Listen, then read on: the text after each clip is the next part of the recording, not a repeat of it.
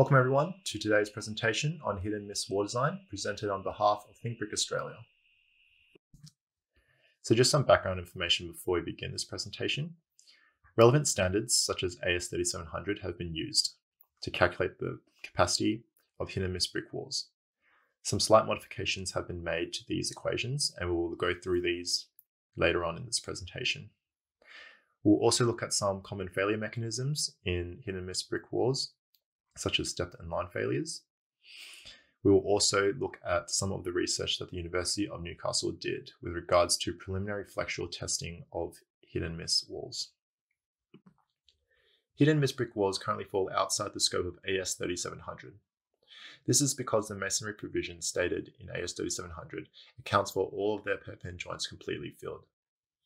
Hit and miss brick walls don't have any vertical perpend joints, and thus modifications must be made to the calculation process stated in AS3700.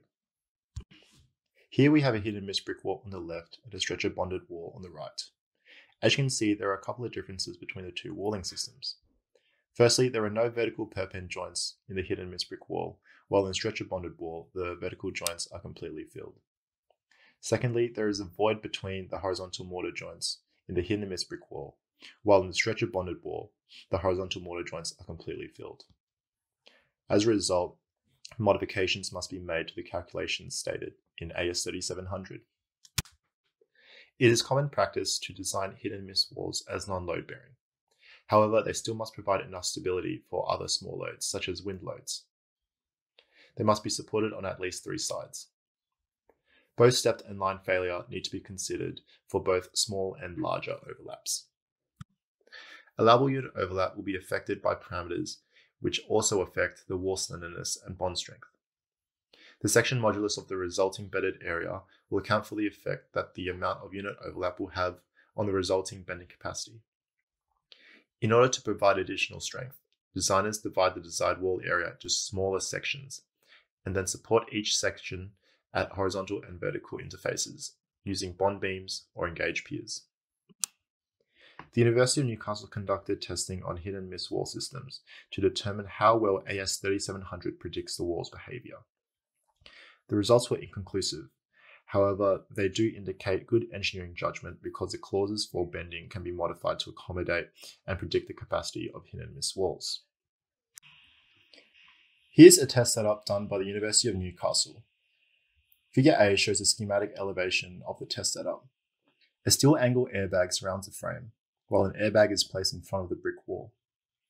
A plywood reaction board is placed in front of the airbag to determine the displacement of the brick wall under load. Figures B and Figures C represent vertical bending and horizontal bending, respectively. In the next few slides, we'll be going through an example that runs through the calculation of horizontal bending capacity and shear capacity of hit and miss walls. There are 2 failure types when it comes to hit and miss walls: stepped failure and line failure. Equations 1 and 2 represent stepped failure, while equation 3 represents line failure. The factors that affect the horizontal bending capacity include phi, which is the capacity reduction factor. This is taken as 0.6 for bending. Kp, which is the perpend spacing factor. This is taken as less than 1 for hit and miss walls. Fmt, which is the characteristic flexural tensile strength of the masonry. This is taken as 0.2 MPa. Zd, which is the section modulus of the bedded area. This is calculated. Fd, which is the compressive stress on the bed joints. This is assumed to be 0 to be conservative. Fut, which is the lateral modulus of rupture. This is taken as 0.8 MPa due to the absence of test data. Zu, which is the section modulus of the units. This is calculated. And finally, Zp, which is the section modulus of the perpends. Since there are no perpend joints in hit and miss walls, this can be taken as 0. While the perpend spacing factor Kp is commonly taken as 0.6 for hit and miss walls, Kp must be calculated with respect to the problem at hand. Thus, Kp is taken as the least of the unit overlap over the thickness of the unit, or unit overlap over the height of the unit, or 1. For example, a wall with units overlap of 70 mm, 110 mm thick, and 76 mm high. Kp is calculated to be 0.64. Next, the section modulus of the bedded area, Zd, is calculated. This is calculated by multiplying b, the length of the wall, by the thickness of the wall squared over 6. It is important to proportion this to the hit and miss wall. By assuming a solid wall, the section modulus of the bedded area is calculated. With a length of 1000 mm and a thickness of 110 mm with no raking, the section modulus of the bedded area per meter run is calculated. Next, we calculate the amount of filled bed joints for the hit and miss wall over a 1 meter length. This is calculated to be 460 mm at each course. Next, we calculate the bedding ratio between the hit and miss wall and the solid wall. This is calculated to be 0.46. Next, we calculate the section modulus for the hit and miss wall. This is calculated by multiplying the section modulus of the bedded area for the solid wall by the bedding ratio.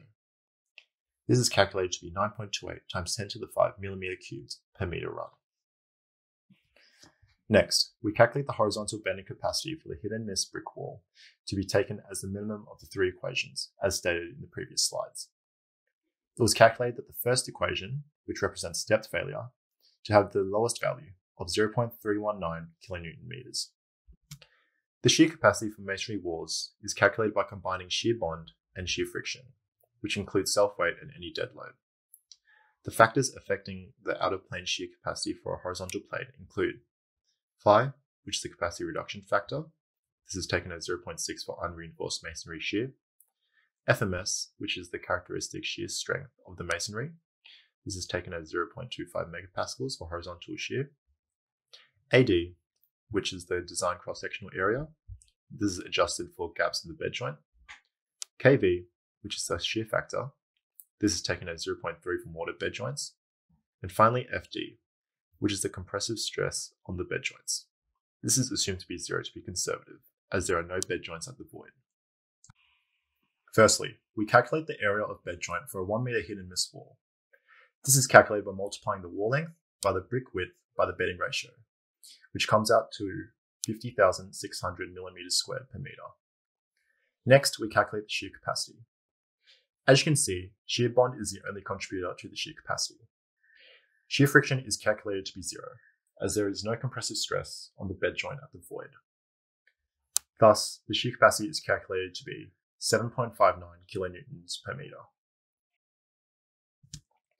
The association has curated a hit and miss brick wall fact sheet that can be found on our website. It contains a lot of useful information regarding the design and construction of hit and miss brick screens, and I highly urge you guys to check it out. If you guys have any other questions regarding hit and miss design, or just brick design in general, please don't hesitate to contact the association, and we'll be more than happy to help you guys out. The association also offers a wide range of free resources, such as technical manuals, research papers, and case studies regarding the design and construction of brick. The association also offers a technical hotline where we can answer your technical inquiries regarding the design and construction of brick. Should you have any questions, please feel free to contact us on the numbers shown. This concludes today's presentation on hit and miss wall design. Thank you for your time, and we hope you enjoyed today's presentation.